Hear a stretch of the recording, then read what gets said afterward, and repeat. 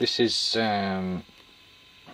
what I've managed to do following Terrain Tutor Mel's video, which was very good, about making your own storage box that costs you absolutely nothing.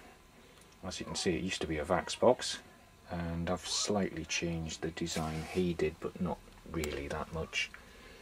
And I've got room for another 22 cavalry in there, so that's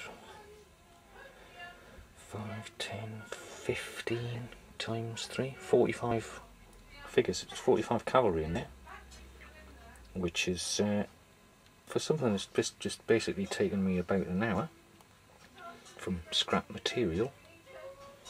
I think that's not bad effort at all. So excellent tip now, and I'm going to make a few more of these now so I can get the whole lot stashed away. Brilliant.